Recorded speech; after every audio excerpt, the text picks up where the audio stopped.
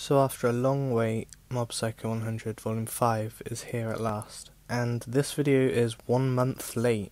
The reason being is because the website I usually order from had a cyber attack. All the other websites basically sold out, so I had to wait even longer to order this.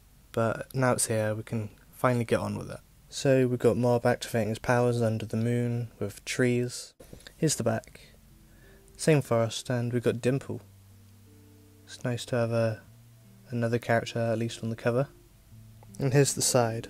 Just had to close the blinds because it's hard to see. First, when you open this up, you get the 7th Division Leader and all the chapters. And yeah, we get an Omake, a bonus chapter. It's been a while since we've had one of them. I think 2 volumes since. And we just get the beginning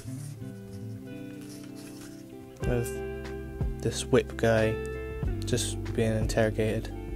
Volume 5 contains the first Claw arc and yeah, the end of Season 1. This whole entire volume is just about that. So we've got like the flying car of how the characters get to the villains, with this whip guy coming back to fight and him using his middle fingers because, you know, that's all good. And how Ritsu and all the other amateur espers try to escape their imprisonment. Mob, Taruki and Dimple all split up to different areas of the division base. So compared to all the other volumes, this is a very battle heavy volume. It's a lot more fighting going on than the previous volumes. And I'm sure you've seen this if you've seen the anime, where Mob thinks Ritsu is dead, but he's not.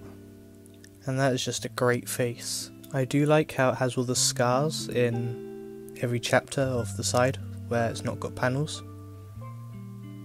And talking about the scars, this volume mainly introduces all the 7th Division scars and the 7th Division leader, Ishiguro.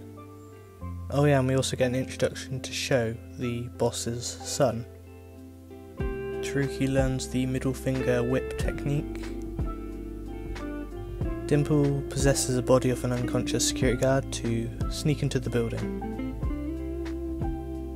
And we get a rematch, but it doesn't very much last very long. Like last time, he just gets trashed. And it leaves us on a cliffhanger. Taruki's kidnapped, Mob falls for a trap and goes unconscious. And Dimple's been captured by this guy who takes spirits for pets.